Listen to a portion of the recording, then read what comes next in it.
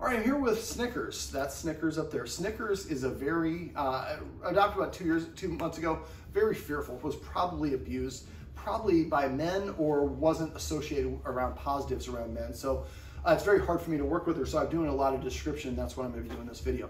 So basically, one of the things that really sets her off she doesn't like is the bus, the hydraulics of a city bus. When it comes by and stops, it's making that kind of a hissing sound. She really doesn't like that. Now, dogs, in the animal world, a lot of animals will make a hissing sound as a warning. If it's uncomfortable, you can put the tripod on your actual knee. I've done this a lot, so it makes it easier. I want to make it comfortable for you. So basically, what we want to do is I do counter conditioning and desensitization kind of together. So what I would do, and for her, there's a whole bunch of different ways of doing this, but I'm just trying to think of the best way for her. So what I recommend for her, when I work with dogs that have an issue, what I like to do is I find a sliver or a slice of whatever the entirety of the thing is. So if she doesn't like a bus, there's the sight of the bus, there's the smell of the bus, there's the sound of the bus, there's the motion of the bus. All those things that's 4 different things that I'm dealing with. That might be overwhelming for a fearful dog. So what I would do instead is go to where those buses hang out, or where a stop is, or where that hissing happens. Pull out your phone and record with an audio app, record the audio of it. Then come back home. Well, she's not there, just you. You're just capturing the audio for her. And then basically come home, and what you would do is play that at very, very low volume and then give her a treat. You don't have to say your mark word, just play it, give her a treat. The bus is not here. She's in her home. Do this when no guests are here, so she's as relaxed as she can. If she has difficulty with it, you can exercise her a little bit first, give her that 10 minutes of rest we talked about, then practice this. And just play a couple seconds and then treat. Play a couple seconds, treat, and try to do this all over your house. Dogs don't generalize well. And maybe the first day you're at volume 2. If she's doing pretty well, then you might go to volume 3, volume 4. We're gonna go very progressively, and not necessarily each one. Probably do, I don't wanna say 10 treats at this volume and then this treat, because it's all very much subjective to the dog. But basically, you wanna just keep on playing that sound and then following it with a treat. So the sound is now an indicator I'm gonna get a treat. So we're desensitizing and creating a counter conditioner response. And then eventually we're gonna raise that louder and louder until your phone is going as loud as it can. Then you're gonna play it through your sound bar here. Or if you have speakers, so you got a big sub right back here. So you want to get to the point where it sounds like that bus is running through your living room and she is completely content. Now if she moves her head around, looks a little bit, that's okay. I don't worry, if she gets up and moves away from it, you're probably too loud. And one of the common mistakes people make is they get greedy. They go for too much at once. This should be a 1-minute practice session at max, and afterwards give her a little massage, go for a walk, do something she likes to do. So eventually that sound is now an indicator of something good. You can use this for anything that she is reactive to. Now, I'm pretty sure she has cortisol in her blood. Cortisol is the stress hormone. It shuts down non-essential body functions. It can give dogs PTSD. Humans that are in that heightened sense of alert for too long, it's not healthy. It starts shredding your insides. So it can take up to 3 days for that for your body to dissipate and get that out of the blood. While that's going on, it really affects your appetite, your edginess, your alertness, and all the rest of that stuff. Makes it harder for her to sleep and focus and relax, and so she just gets out of sorts. So she may be a candidate that medication may be helpful for. I talked to the guardians about talking to their vet about that.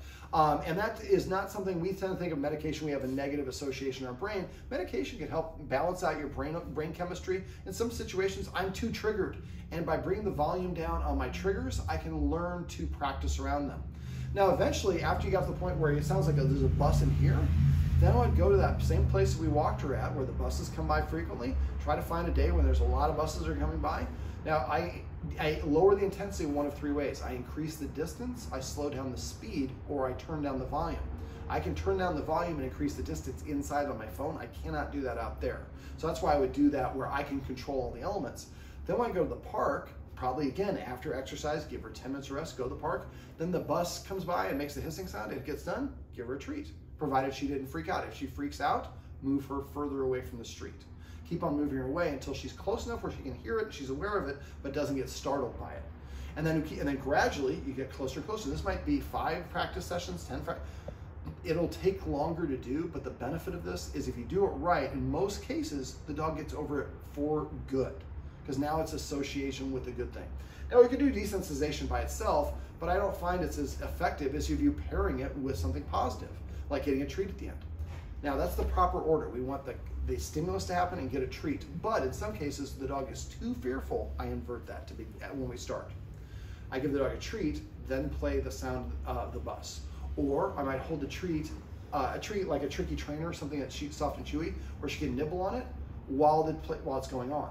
But eventually we want to flip it so that the sound comes, or the sight comes, or the whatever it is comes, then I'm followed by a treat. But the important thing is she cannot be scared by it. And that's why we have to go very slowly at her speed and gradually raise that intensity level till eventually we get to the full bore thing, and we've worked her up so progressive she's relaxed. Now that's basically counter conditioning and desensitization. Now there's something else that I do, and you can go to my website and search for Boba, B-O-B-A, and you'll get a video of me doing this with him in the park. Watch me doing it. Now at the end, we did this at the end of the video, and you can see he has got joy in his body. He's jumping around, he's super happy. Boba doesn't like when people talk to him. He's fine if you walk by and you say, hey Boba, he barks and wants to do not nice things to you. So what I did is a version of behavior adjustment training with some counter conditioning and desensitization, compliments of our friend Laura Schaefer. So what I did basically is I went to this park in Santa Monica where there's plenty of green space. There were people there and there were some dogs there. But enough space where I can, and there's enough green space where if a person's walking towards us, I can walk the other way.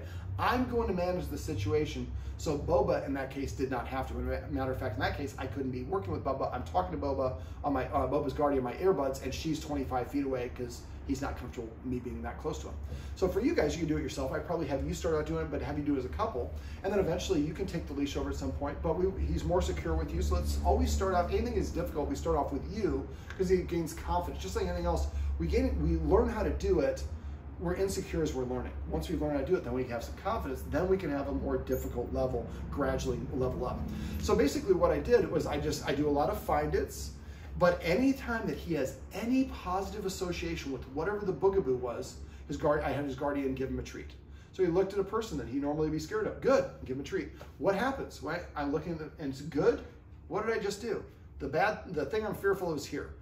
Good. And then I turned to get the treat from you. What did I just do? I turned away from the thing I don't like. This is a version of called the engage-disengage game, but we're doing it with desensitization and counter conditioning. So now I look at the guy and I get a treat. Look at the guy, I get a treat. He's not touching me. He's not close enough for me to feel threatened. Let's say I walk by and the dog walks by. I look at the dog and whatever, I go back to sniffing. Marker word and pet your dog. You don't have to actually mark a word for it. Just pet your dog. So walks by somebody in a good way, good. Anything that I like. If the dog's coming towards you, touch the nose, find it, and throw it away from the thing. The dog goes and gets it over and over again. Make sure you find it in a lot of places when there aren't dogs there. If you only do it when dogs are there, so find it, oh, there's a dog over there. So we want them to want to move away. And now if the dog starts looking at me for treats all the time, then I kind of stop giving treats. I want to give the treats as a reinforcement, but I don't want the dog to ignore their surroundings and only look at me. If your treats are too high of value, they might do that. You might go with the lower value treats. I talked about the tricky trainers as well as the Charlie Bears. So you might use Charlie Bears. For parks, I usually like using string cheese. As long as it's not lactose intolerant, get a roll of string cheese, slice it like nickels. So you can throw it, white circles show up great on green grass, and cheese is good for dogs.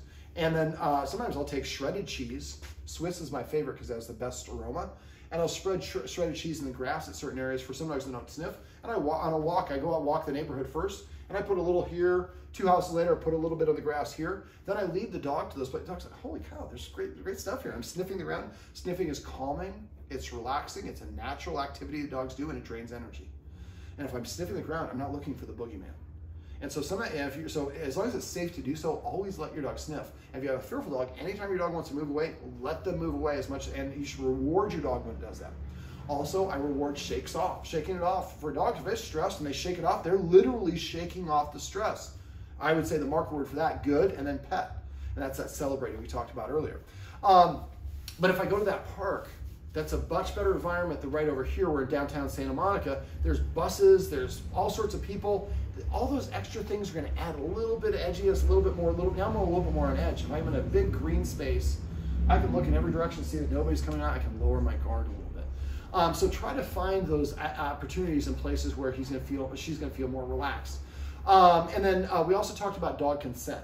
Now, the dog consent thing, I have a video so I can share that with you guys as well. But the thing is, if one of the guardians is a male, one of the guardians is a female. She's more comfortable with the female. So we went over if this glass is the dog. What I always like people to do is offer my hand, backside of my head, the front side. I stop about an inch or two away from the dog. If the dog comes and nudges my hand, the dog's saying, yes, I'm interested in interacting with you. And then I can reach down and pet under the, excuse me, under, I can get it out, under the chin. Sorry, technical snafu. But if I hold my hand out and the dog does not, it just freezes, doesn't nudge me or turns away or lowers it back away, saying I don't feel like interacting and I just don't push it anymore, that's going to help the dog feel more comfortable. Now I do have, there's some other stuff you can do. You can go to a place where people are going to be wandering around. I like to sit. Now, I also never ask a dog to sit more than once if I suspect they're fearful. Because if you force them to sit, ask them, they might do it, but then they feel trapped and they're more likely to bite and lash out. Standing is more comfortable for them. Now, when we sit down, dogs think we're going to be there for a minute. So they're more likely to relax and sit down unless the environment's too charged. So what I would do is find a place where maybe a good people watching place, not Venice, but something like, hopefully there's some grass you can sit on. And every time your dog looks at whatever the thing is you don't like, good. And then this is the engage, disengage. So let's say that over here is something I'm scared of and I'm the dog. So I'm kind of hanging out and the guardian's right here and I just kind of like, good. And I turn away to get the treat. So now all you do is look at the, and then I might look at you, good. And I'm turning away. So this is the disengage part of the engage, disengage game. After you do this enough, and this is probably multiple practice sessions, let's say the boogeyman is over here. I didn't say good. The dog is used to looking at them and then looking away from them. And then I'm saying good for looking back at me. At first I'm marking when the dog looks at the thing that I don't want and then providing a reward, but holding it in a way where the dog disengages. And after a while, the dog will look and disengage on its own. When it does it the first time, give it a jackpot. Jackpot would be good, 1, 2, 3, 4, 5 treats. Don't count, I'm just counting for the purposes of this. One Snickers going, what the S did I just do? Because I just got the mother load of treats, man. I got to remember that so I can do that again. So this is something you can do in your living room as well. But again, I prefer doing it outside because there's infinite escape routes and the dogs also has other distractions. Now, so basically, so that's a version of the engage, disengage game. You do that with skateboards. You do it with looking at the buses. You have a relative or somebody comes by. Speaking of which, meeting. I would recommend that all of your meetings, we talked about this, I just figured encapsulate it all in one video, meet outside in that green area. So tell people, hey, you want to meet us? Park at our place, park in the garage, and walk across the street. You'll see who your good friends are, the ones that are willing to do it. And if you have friends that are not going to listen to you and going to pet the dog anyways, because I'm good with dogs, don't use that person. Whoever it is needs to be listening to you guys and take their shots or their cues from you. And if they don't want to do it, use that person later on for proofing. So now I've already mastered, or I hate trying to purge my using that word, but now my dog knows how to do this. Now I'll bring the challenging person in to see how the dog does with the challenging person, because it is a friend and I can say, stop it, you're gonna get bit, and then the friend will listen at that point. But we prefer to start off with our friends who are very easy and listen to me, accommodating. So what I do, and sometimes remember for dogs, front facing is confrontational. For me, this is the most confrontational position. Well, actually, this is the most confrontational position I can be, towering over a dog. This is more approachable, sideways. Behind you, fearful dogs are more likely to bite you from behind. So what I would have your friends come over, and I would guess that female friends are probably going to be easier than male friends, especially if the male friends are big. Men, we have this deep voice, and we're big, and we're hairy, and we're smelly. But the idea is that can be intimidating for a dog. And what we do, we lean over and pet them on top of the head, which we talked about dogs don't like. So if it's going to be a male, what I would do is make sure you exercise her first, give her 10 to 15 minutes to recover. The male is sitting there on the grass. And I might even give them like some of the tricky trainers and have them just tossing the treat. And so you walk by maybe 20 feet, toss a treat. And then if Snickers eats the treat, we know that Snickers is comfortable at that distance. You can walk around, don't just walk around the walk and let Snickers shake it off and then come back. And so all we're doing is just the person's tossing treats. So then she gets to meet the person. And then when a person gets up, you could be giving the dog treats as the person stands, because standing up, oh, the person's getting some authority. So that might be difficult. So if that's the case, throw some treats or just pull her, or don't pull her, call her away. And then that way the person can stand up. Better thing to do is, since she knows how to catch, give them some of those tricky trainers and have her, whatever distance, and have them throw treats. Now when we throw treats for dogs, we go like this. 1, 2, and the dog's like, where did it go? And then the third one hits them in the head. So just try to toss it underhand, such a good throw that it would go in the dog's mouth that they just simply open their mouth. She already knows how to catch, so she's probably better at this. So basically, if he's sitting down, so she gets to come up, and if at any point she wants to sniff the person should freeze. And don't try to pet her, don't reciprocate. Let her do all the sniffing, wait for her to exit, move away. Also be wary of other things. Let's say she's sniffing you, and you see there's a mentally unbalanced homeless person who's walking towards you, screaming. You would call her away. Because otherwise, if she's going to sniff that person and that person, the homeless person screams, that could create an association with the person you're trying to do. So we want to try to control the environment as much as we can, but that's nice and convenient for you, so you have to kind of, weigh your options. Okay, so another thing that we do, what I was doing here, and she warmed up to me better, I mean, for you guys, according to you guys, than most people. She didn't come all the way up to me, but that was good progress. I'm just throwing treats. I'm not throwing treats only to make her come towards me. So you might have your guest give them one of those treat pouches. There you go. And then that's okay. And order one of those, load it up with the treats. So they got it on their deal. Oil it. I did notice that mine's a little, open that up. That sound, I would counter condition her with that sound. Open that sound, give her a treat. Close it, give her a treat. Anything she's fearful of, the first start we went on this video, make a list. Knock all of that stuff out. Because if there's 10 of those things and each one of them occurs 2 times a day, that's 20 things triggering. It's going to make me on edge. If you systematically desensitize for all those and counter condition, now I'm in a much better starting point. So what I would do is have that person tossing the treats for her, and when they come inside, and then when you come back, walk, I would try to also sneakily do the leash thing. So you're walking together. First you're walking around the person, they're throwing treats and she's getting the treats. Then they get up, and then you go over a little walk in the green area. And at some point when she's not paying attention, you kind of hand the leash them. They're holding the leash, they're not pulling her. We're following, letting her go wherever she wants. And if we can, it'd be nice if you guys could sit down the grass and have the person kind of walk around the grass like I did, so she can still see you.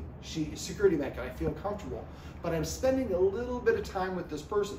Now, if we start off with a lot of females and people who are more comfortable, then I get experienced and practiced and comfortable with this interaction. I would also have you guys, that's the place you guys take her out for potty, so do some treats. Where are we gonna have the person put? Whole bunch of treats there. She's like, I wanna come to the park, I'm going to this spot, because this is where all the treats are always hanging out, man. Oh, there's a person there? Well, and you have the treats too? You're the source of the treats? You're like a keeper elf. I love you. And so the idea is we're creating those positive associations. So when we come back in, if you can, if she's comfortable and they're confident and experienced, have them handle the leash all the way back if you're comfortable with that.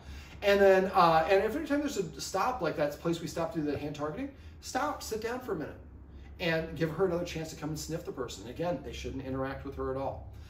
Just let her be passive, let her do it. When they come back inside, put a seat, like we talked about, make sure that section is open next to the couch, and then basically try to get them, make sure that she's not trapped. Like, she's right up here right now, she's not coming down because she feels a little bit trapped because I'm right here. So yeah, I might have the person sitting over there, or whatever the case may be. It's logistics, you got to do what you got to do. Because but we moved the table away, so she had bigger space. So I have the person just toss a treat, and if she kind of gets stuck, have them throw the treat behind her. Charlie bears are great for this, because if I throw a Charlie bear, let's see if we can get her up, but it makes that sound. And also with the flooring here, it's gonna, it shows up. Dogs' eyes, they're blue-yellow colorblind. They see everything in grays, blues, or yellows. And so that shows up a lot easier than if it's, I mean, you couldn't even see one of the brown treats on the ground, and we're humans, we can see those unless you're colorblind. And so now we can get her, if the dog sits there, they can really focus on their boogeyman. So if the person throw a treat here, they throw a treat there, and they can play catch with her at the park, they can play catch with her here. Eventually she might get a little bit closer to get that treat, And eventually when they do want to offer treats, make sure they're always offering the treats off to the side. Don't look at her, just hold your hand out. If you want to watch her, I might hold my phone up with it off so I can look just like I look in the reflection here. Look at that. So she came down to get those. We didn't say, come and get them. Here, come and get them, come get them. We made them available. She wants to get them, great. So when she musters the confidence for herself, she is rewarded for it. But again, when this happens, the person should, I've been talking for 2.5 hours, so she's okay with it. The person should probably shut up and just be silent and let her get those treats. Now there's a whole bunch of other little things, but I really think that your vet, if you talk to your vet, fluoxetine might be something that would be very beneficial for her if you're a vet and you concur. That takes about 4 weeks to kick in. Once she's on fluoxetine, it's very important she is on a consistent, however your vet has prescribed it. And when you want to wean her off of it, you don't do it abruptly. talk to your vet. I would like to wean her off. And they might say, okay, let's do half a dose or whatever it is. She might need it twice a day. So maybe they have, whatever they're going to do. I am not a veterinary behavior, so I don't want to give medical advice. It's not appropriate for me to do so. But also, teaching her new tricks and cues are a great way to boost her confidence. So and that was great. She offered, she said, no, thanks, and you didn't push it. So you might, for the training, you might also do the same thing first, where you do the training, and then after your Snickers feel comfortable, then you do a couple reps, then you do a rep, then she does a rep, she goes back and forth, she feels comfortable.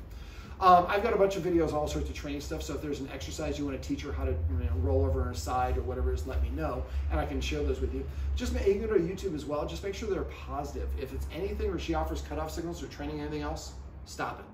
And remember, always keep a training 2 or 3 minutes and always end on a positive. All right, well, this is my buddy Snickers. You're such a good-looking girl, and that was too much for her. And my eye contact for, oh, maybe not. Snickers. Mm-hmm. That was too much. And that's okay. And it might take a couple visits before she relaxes enough for somebody to feel comfortable enough to take a treat from them. Hey, Snickers. Yeah, sweetheart. I can see you had some puppies at some point. She's got those big mother nipples. All right, well, behind the couch somewhere is Snickers, and this is a video with some tips that you can use if you have a dog that's fearful or scared around people or new experiences or sounds.